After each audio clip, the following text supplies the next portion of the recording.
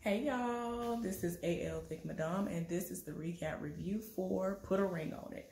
So, I planned on watching it the night that it dropped. When I got the notification that afternoon, that night, and you know, with a lot of these shows, they'll drop the first episode a week or a couple of days early, and this was no different. But the Tory Lane stuff happened, and I was just like, like, because I was trying to relax at first, and then it caught me off guard because I knew it was coming on this month, but I don't know why I didn't think that they would drop this early too. But anyway, y'all, let's go ahead and get into this. So, just in case y'all don't know what the premise of this, you know, type of shit was going to be, it's going to be revolving around three couples who come in and they see this woman who goes by Dr. Nicole. I hope I'm saying it right. Is it Dr. Nicole? Yeah. And I feel like I've seen her somewhere, but I haven't done any research to see if I really have seen her somewhere or if she just looks familiar. I think I have seen her somewhere before. Y'all let me know down in the comment section if y'all know who she is, where I possibly could have seen her before. But anyway, so they come and see her, and ultimately at the end of this experiment situation, or whatever you want to call it, they will find out whether or not they really want to stay together, because everybody's common issue is they have never been married. They are not married, and they've been with one another long enough to where they should have already known that they're going to be together and get married and all this other stuff. And one or both of them are having doubts about taking that next step, which of course would be a big step. So y'all, let's go ahead and get into this. So the first couple is Hollywood and Ashley. All right, we're going to go ahead and get this started. I'm going to have to go ahead and take me some water, sips, and if you haven't seen it, you'll understand. Go ahead and get me some water in right now, because because that wasn't enough. Hollywood fine. It's the accent for me. I'm sorry. It's the accent for me. And it's the accent for me. And you know, he's from Louisiana. Hallelujah. I live for a good old Louisiana accent. Most of them I really do live for. Now, I didn't realize that his girlfriend was from Louisiana too until later on in the episode, and I'll explain why. But anyway, Hollywood is everything. I'm here for it. Hey, Hollywood. I know every now and again, some of the people from these shows come into my comment section. So just in case it ever happens, hey, Hollywood, how you doing? Hopefully everything will go the way it's supposed to go. But anyway, so Hollywood and Ashley are the first couple that we are introduced to. They are a beautiful couple. They are very much so into fitness, wellness, and all that good stuff. They seem really, really happy, but they are going through a lot. First of all, they've been together for 9 years. She's a paralegal. I don't remember what he is, but yeah. He has proposed to this woman twice, and she has basically circled the drain as it comes to that. And I think that it was out of him having a fear of losing her as to why he did it. Because it's like 1 minute she's ready, and when she's ready, he's not, and vice versa. And I'm just like, Lord. But yeah, he ultimately did propose to her because he didn't want to lose her. And that is not a good feeling. That has happened to me before, but I'll get into that a little bit later. So anyway, he really, really wants it. And now she's not sure if that's something that she wants anymore, especially from him. And it's just to the point now where she does not want to be married to the wrong person. So the next couple is Mike and Shay. Shay spelled C-H-E. So anyway, it seems as though there is going to be a growing trend of how a lot of the Mikes are portrayed on the OWN network. Y'all saw on Ready to Love how all the Mikes were. I wasn't here for virtually any of the Mikes that were on that show. I don't know what is going on, but I ain't here for this one right now either. I don't know if this is just what it's going to be. but I ain't here for it. So I'm just gonna tell y'all, they've been dating for 2 years, but they've known each other for 6. Their issues are they were together and she still had feelings for her ex. They ended up not being together anymore, and there was a 3-year window between the time when they had gotten together before the breakup, and then they got back together again. But during that time off, he had gotten engaged to somebody else. And when they were together, he didn't want to get engaged, but then he somehow pulled the trigger when he was with her. So now it's to the point where she looking like, what about me? Why is it that, you know, he ain't seeing that with me? And now he's looking like, I don't really feel like I'm the marrying type. And I'm like, what? And she's really looking, she's looking like, bruh. But to me, this is me now. I don't know about y'all. Y'all let me know what y'all think. As far as when they first introduced them, in her confessional, to me, she looked a little bit like India.Arie. Y'all let me know if I'm seeing that around the eyes and all that or whatever. You know, brown skin. You know, I don't know. Maybe I'm seeing things. That's with my glasses on or off. To me, she looked a little bit like India.Arie in the confessional. Y'all, and the last couple, they are Mimi and I guess Ulysses. The way he spelled it is Eyyuless. She's 40-something. She look good. To me, she look good. To be 40, 44 or 42 or however old she is.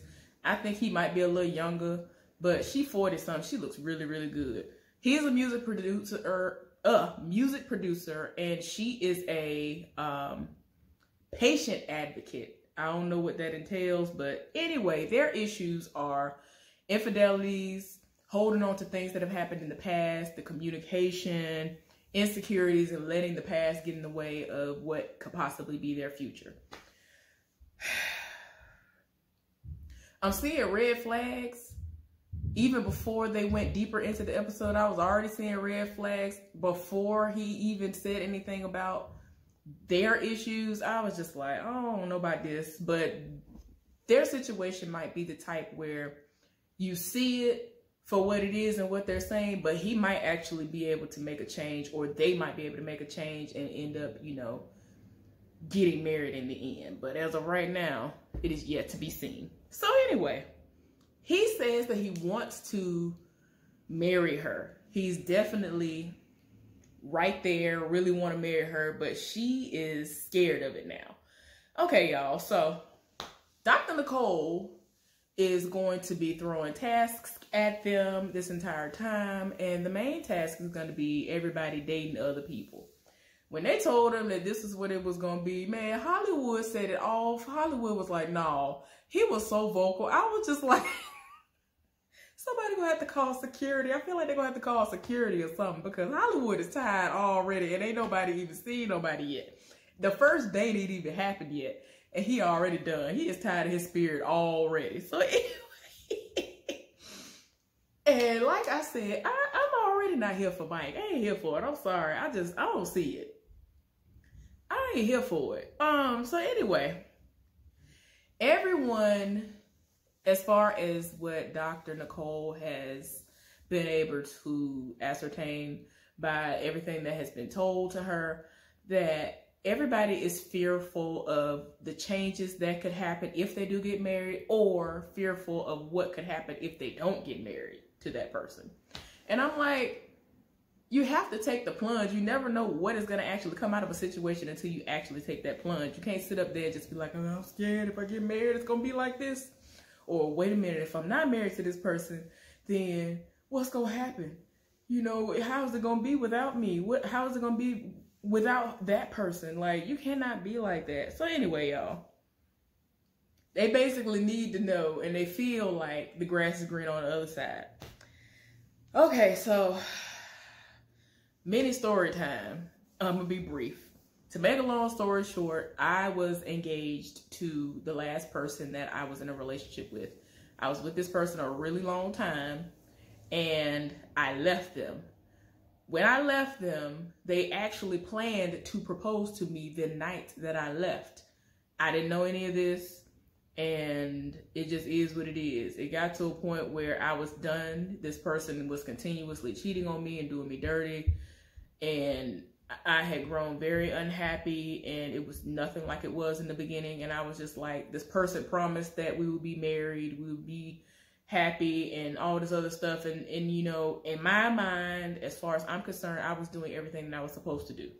I was doing everything within my power to prove to this person that I am with you, but they weren't giving me the attention that I deserved, that I needed, that I yearned for. And it was just so many different variables to the point where I was just like, it seems like I don't need to be a part of this anymore. And I left them. I stupidly went back, and we'll get into that. Somebody on this cast did the same thing, and exactly what she said is exactly what I said. And I'm really hoping that that's not going to end up being the same fate for her. So anyway, let's go ahead and get into what happened.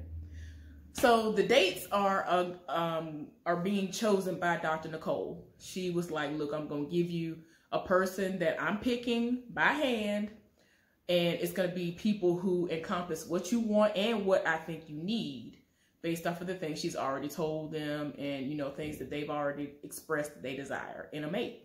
So,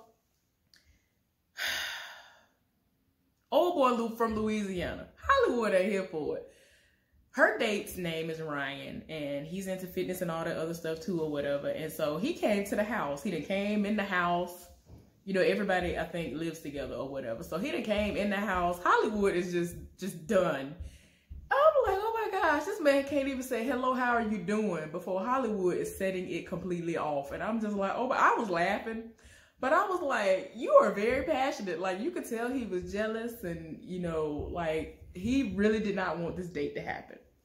And she was just like, you know, she seemed excited when they were, you know, everybody was together, and she told them that everybody was going to, you know, have these dates, and the women, this week was their week. The men go next week. So anyway, she seemed happy, and Hollywood was sitting over there looking at her like, ain't nobody got time for that. Oh, I'm here for Hollywood.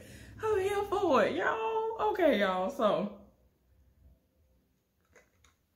he kept going back and forth with the old dude, and Lord, it was a bad. Oh my gosh, y'all. Something about, Lord. Okay, I'm sorry. Excuse me. So, Shay and Mike, they're at their place, and she's basically trying to gauge him and see how he feels about her going on this date. She getting ready, and he is really acting nonchalant and like he don't care, and it is what it is. Like, he had no emotion. He was like, you know, go do what you do. Do whatever you're going to do. I don't care. It is what it is. I know where I stand. I know what it is. You know, he really was like confident, just knowing that, you know, you can go do whatever you do. And so I'm just like, bruh, I'm gonna need for you to act like you care. Like, he has shown no emotion, and I ain't here for it. Like, this man can come in and swoop her and literally sweep her off her feet, whoever this dude is, and you just over here like, oh, well, I don't care. It is what it is. I don't think she's gonna go nowhere. He has no emotion. I don't know if this is just how he is, but I ain't never been here for that. I have been with someone, like my ex was kind of like that. It's like he would have them sometimes and other times he wouldn't. And I'm just like, you have to show that. You have to show that you care.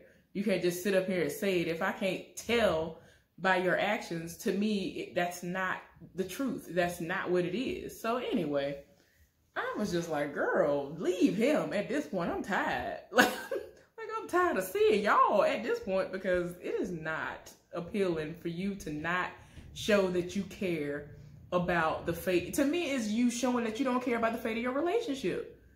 Like, come on now, this could really mean the difference between y'all's happily ever after, if there is one. But at the same time, earlier in the conversation, he already made it plain, like, he don't really think that he need to be married, and he ain't really here for it, and he already was about to go down the aisle with somebody else, and it's a business. Like, he was just one of the people. He talks about marriage as if it's nothing. If you care, I feel as though if you care about somebody enough that, and especially if you're going to be with them and you making it seem like you're monogamous with them or whatever, I feel like you need to get them papers on them. If something happened to you or happened to them, you ain't gonna have no rights to them, and you done been with them all this time. You ain't gonna have no rights to nothing that's going on. Like, I don't understand why people think that that is just so amazing to just, like, let's just sit here and just be. And that's it. Like, no, I ain't here for that. Most people know if they want to marry somebody pretty early on, so it don't take all day. My parents got engaged within, like, the first 6 months of them being together.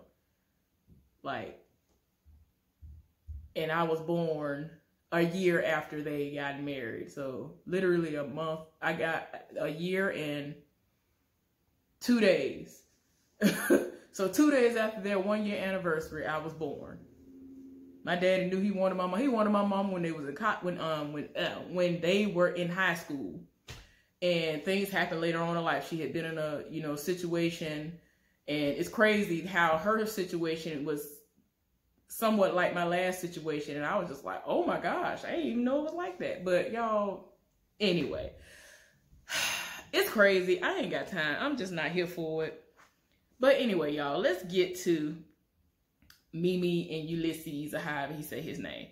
He ain't here for the date, but 30 minutes before her date was supposed to get there, like 30 minutes before the date was supposed to happen, she got a call from the doctor. And I think I neglected to mention that her father has been deathly ill to the point of where his health is really declining, like organs are failing and all this other stuff. And they have called her to see if she wants to put him on the DNR list and all that stuff. And it's a lot to take in for both of them, because her father has been a father to him. So for them to have been together for 6 years or however long they've been together, and this man, they are like best friends, it is taking a lot. Like, he couldn't even be, like, she was on the phone and put the phone on speakerphone. He walked out of the room because he was so done with the situation. He was like, I can't even listen to this. He went in a whole nother room while the conversation was going on. Keep in mind, her father has been very, very present. And I don't remember if she mentioned her mama, but her daddy apparently did like everything for her and her siblings. He was doing all that. My daddy did that too, but both of my parents were together.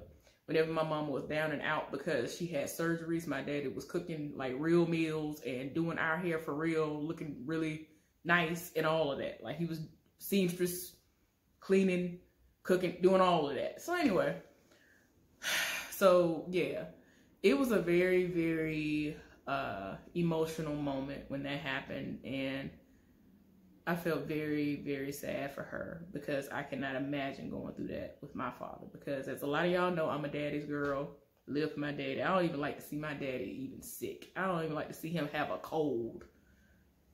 I can't. So yeah, he was just like, it's up to you if you want to go on this date. He comforted her. It ended up being a good bonding moment for them, but it's really sad how a lot of people end up bonding and getting through things and overcoming things that have formed a wedge in whatever relationship they've had in the past, with a person being really, really sick or passing away.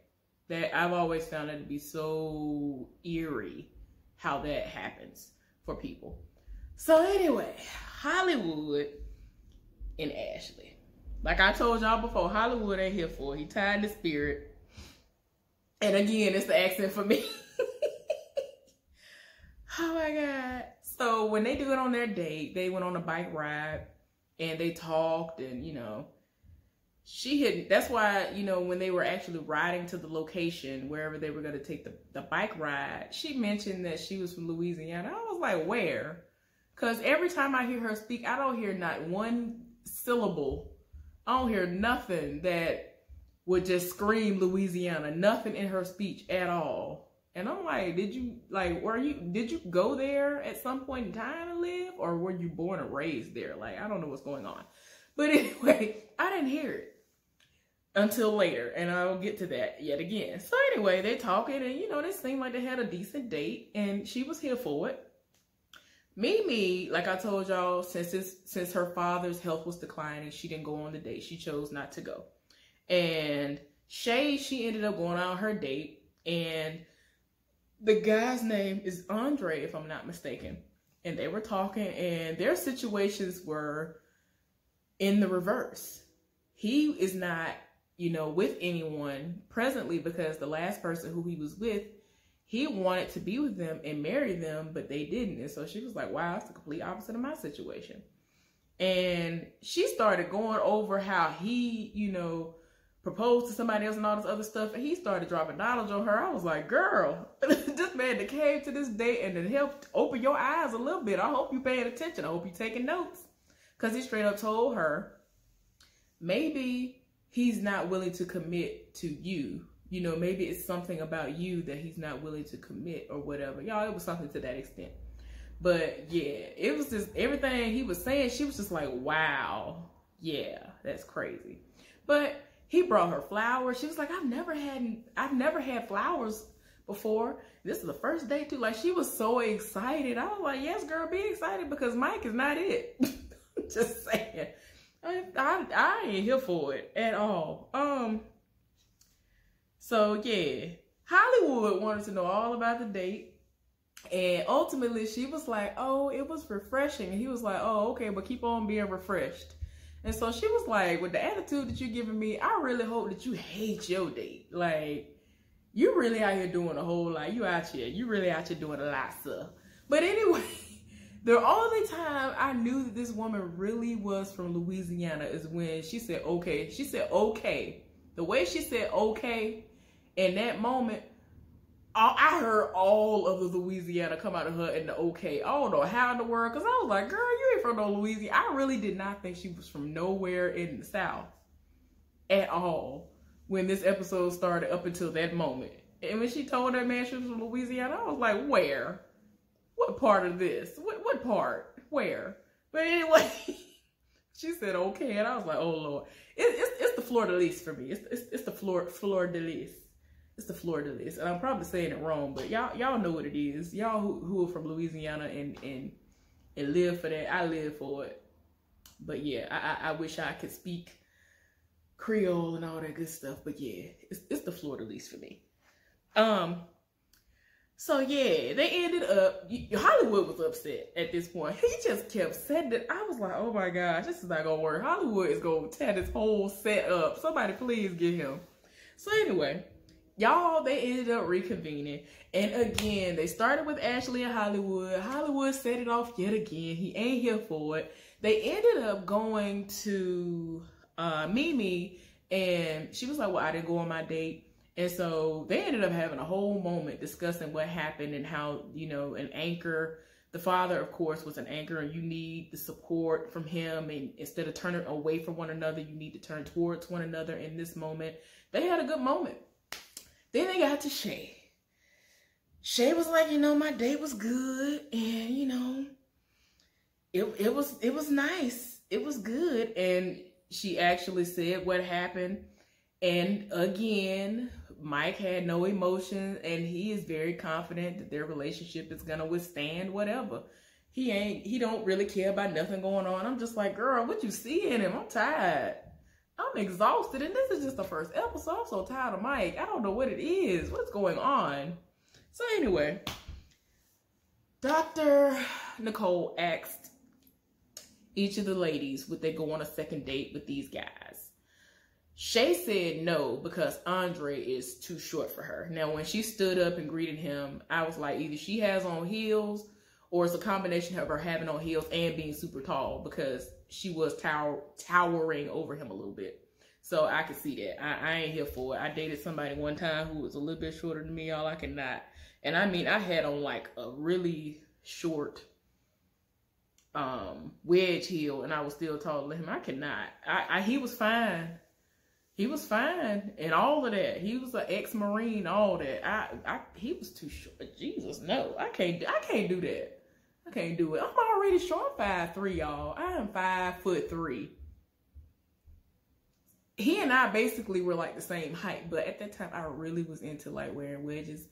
And even with my lowest wedges, it was just, no. That's not why we weren't together anymore, because I definitely loved and cared about this person, but I can't do that no more.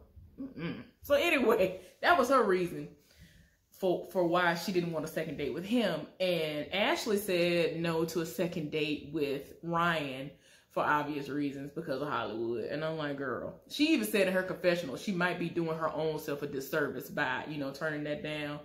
But she's willing to do all this for the, and I'm like, girl, you're here for that purpose.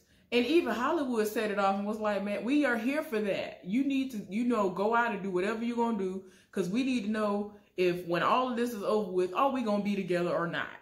What is going on? And I was like, I'm going to need for you to read a little bit louder. Say it for the ones in the back, because I'm tired. And even Shay was reading. She read Mike and was like, well, basically she read him. But she was like, I was hoping for the same enthusiasm and reaction that Hollywood gave to get that. You know, I wanted that same reaction from my man. Girl, I was like, girl. No. And I mean, I guess with some people, even if they don't really show emotion like that, you are expecting to get a reaction if they really love and care about you, especially when another man is there. In his mind, he was like, my position is secure. And I'm just like, bruh, need for you to know that ain't always it. So anyway, like I said earlier, next week, the men are going to be going out on dates. And tell me why. Mike had all of the enthusiasm and emotions in the world when that was announced. I was like, why are you so happy all of a sudden? Where was all this enthusiasm and all these emotions when Shay wanted emotions from you? Where? Y'all, I'm so tired already of him. But anyway, y'all, hopefully y'all enjoy. Hopefully y'all enjoyed this recap review. I might be back later on for the new episode of, y'all know what it is. It's coming on tonight. Y'all know what it is. Y'all know what the show is. Oh my gosh. I just lost it that quick. But anyway, I'll put it on the screen because I said it earlier. Ready to Love. I was like, what is the show? But yeah. Anyway, I hope y'all have a good one, and I might be back later on. So y'all, hopefully y'all going ahead and have a good one. And enjoy yourselves. Be safe out there. I'll see y'all later on. Bye.